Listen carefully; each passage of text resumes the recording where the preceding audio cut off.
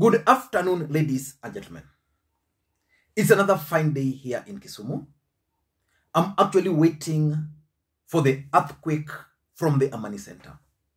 Let me know where the earthquake will find you from, the county or the county.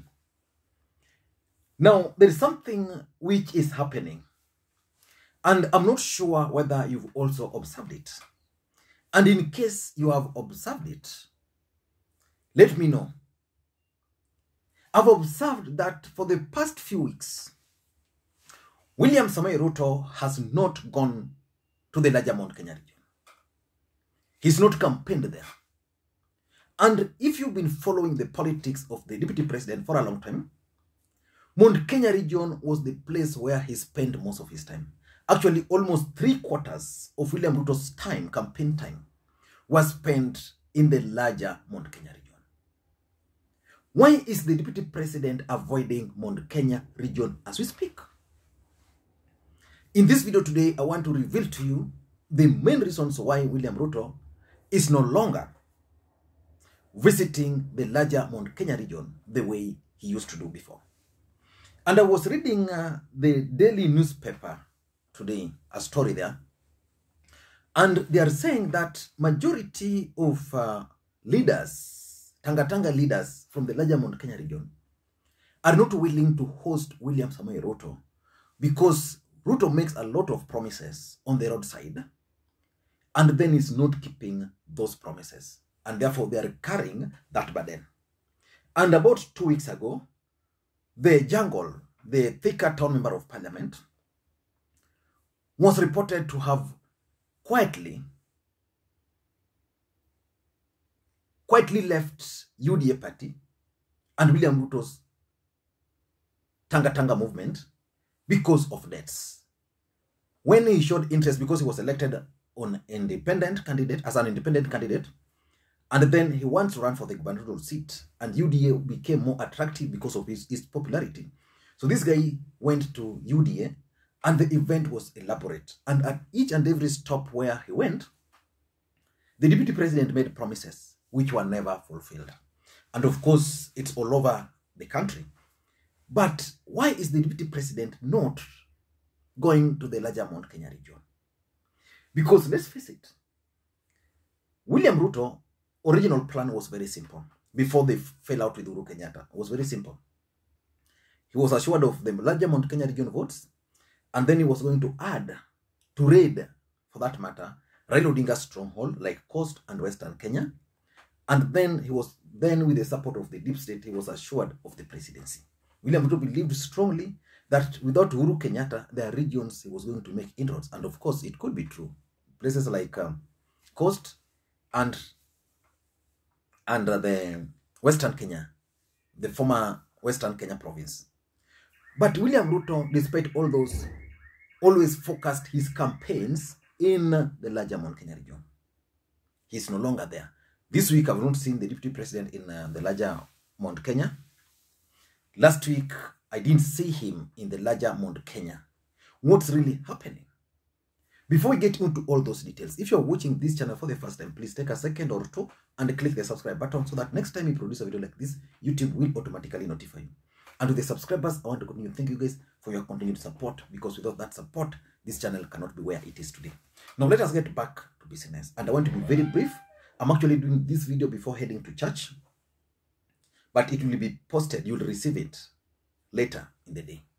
Now, why is the deputy president avoiding the larger Mount Kenya region? Without Mount Kenya region, William Ruto's bid for the presidency is null and void. That's the honest fact. He must get at least 80% of those votes. And the other thing you can't ignore is the fact that Mount Kenya region will not produce a presidential candidate. And you should also not ignore Uhuru Kenyatta's factor. But why is the deputy president all of a sudden deciding not to tour the region? In my view, I have only 5 reasons. The first reason, I think the unfulfilled promises, the roadside declarations, where he goes to a marketplace, announce that is donating this much, then those donations, either they are messed up along the way, because maybe the deputy president gives the money, because he can't give those money directly. He gives the money to someone, some of his trusted allies. Then these allies don't deliver the money. So those unfulfilled promises is the main reason why he no longer goes there. Because if, for example, the deputy president goes to a constituency, let's say Nyeri Town. Nyeri Town, member of parliament is Ombogo Ngujiri, who is not a member of the UDA. So definitely William Ruto will look for an opponent there. Let's say Karogo, Tuku, or someone like that. You will look for that opponent, walk around the constituency with that opponent. He will promise border guys this much. He will promise women this much. And he will promise a school or a church this much. Then if that money is not delivered, the burden remains on the guy who accompanied him. And that's why people have been asking, why is Alice Wahome and Ndindi Nyoro, who are very close allies of the deputy president, are no longer hosting the deputy president in their constituencies?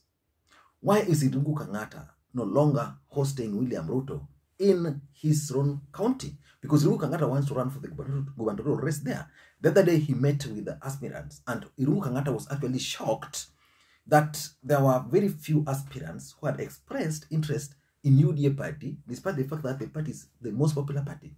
So the fact of the matter is that if, for example, you invited the DP and they promised 5 million, he didn't give that 5 million. You say, it's okay, let me sort it out. Next time you invite him again, he make the same promise, not delivered. What will happen next is that you will not attempt to invite him again. That's why someone like Jungle has now decided for him, he's just going to campaign. He's forgetting about William Ruto and he's forgetting about the UDA. And that's the same thing is not only in the larger Mount Kenya, it's across. So leaders are not willing now to invite the DP. What used to happen before is that most leaders would invite him. That's exactly why the Kalonzo member of parliament from the coastal region decided to go back to ODM party. This guy invited the DP. A lot of promises were made. Those promises were never met. So the residents there are on his neck. So he decided, for me, let me go back to where I was. Very comfortable. Just selling my policies, doing whatever I can without these unfulfilled promises. Number two, why he's no longer going there the way he used to do is the Raila Odinga and Azimio factor in the larger Mount Kenya region. The truth of the matter is that Raila Odinga was not a factor in the larger Mount Kenya region. The UDA party never thought and imagined that Raila Odinga was going to make an inroad. Today in this country, the latest opinion poll gave William Ruto, I think it was it 65% in the larger Mount Kenya region, and then in Raila Odinga, I think received 16%, and then majority are now moving to undecided or to Azimio. You know, that must worry William Ruto. How is he going to deal with Azimio and Raila factor? Raila factor means now some of the people who are previously in with him or who are willing to sponsor his events in those regions are now reluctant. Like if you are not a politician, you are just a businessman, and you thought that Ruto was going to be the next president, and from what you are witnessing is that those chances are reducing, then it means if you used to invite him there, then you will no longer do that. If you used to sponsor someone to do that, you no longer do that. So the Azimio factor is also affecting William Ruto's forays into the larger Mount Kenya region. Number three, and this is something which I said, the emergence of alternative parties. Moses Kuria has his own party, which is attracting a lot of people to it.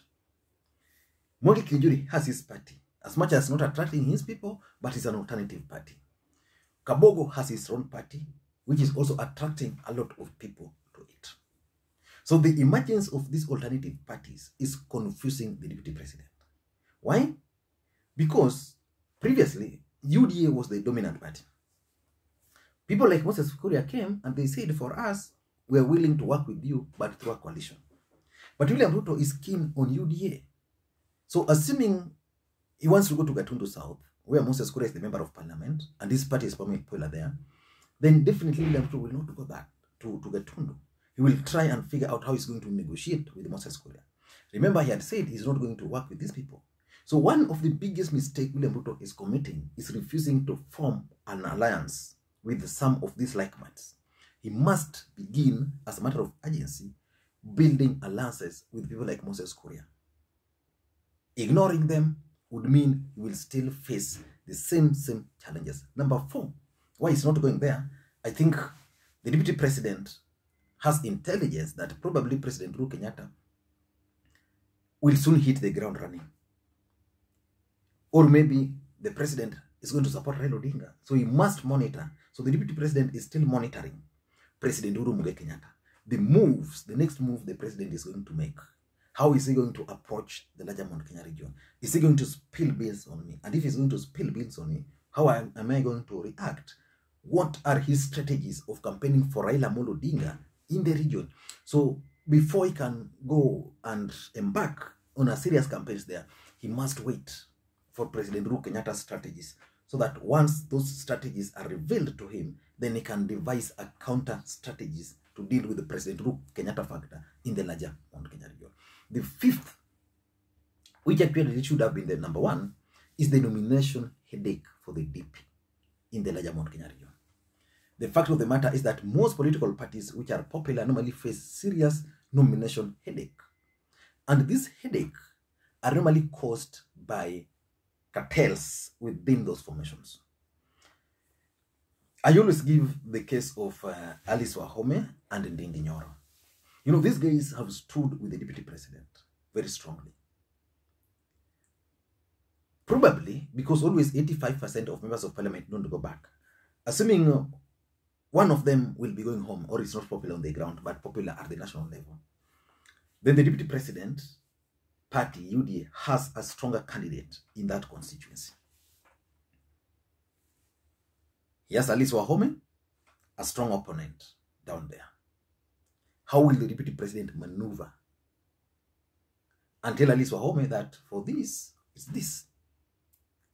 He has been trying to persuade, like when Anne Waiguru made a comeback, he tried to persuade Purity Ngirishi to move to their constituency, but Ngirishi refused. These other ones might also refuse. So the fact and the truth of the matter is that the nomination headache is actually eating William Ruto's up. And I've always maintained it's not only William Ruto. Even Raila Odinga is facing serious nomination headache in his backyard. How is he going to manage the nomination where his allies are facing serious threats from opponents? These guys are saying, we stood with you. UDA is where he is. It is because of us. So we are not willing to go through that rigorous campaigns just for the nominations. Reserve the nominations for us.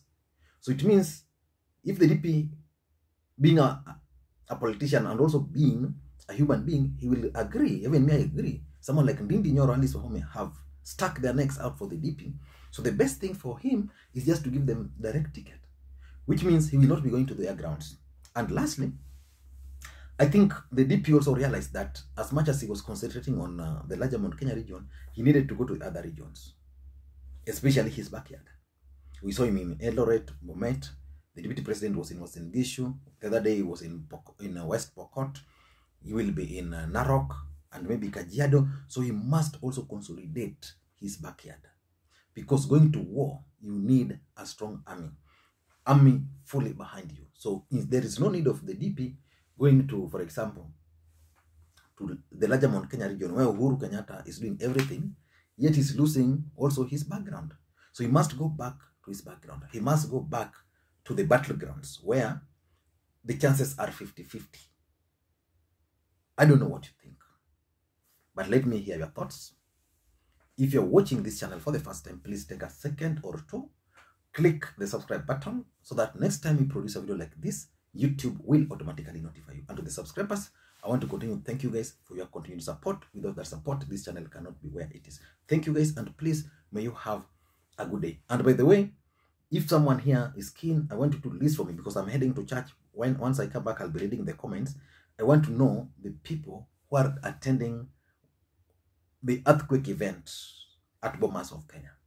Thank you guys, and please may you have a good day. Bye-bye.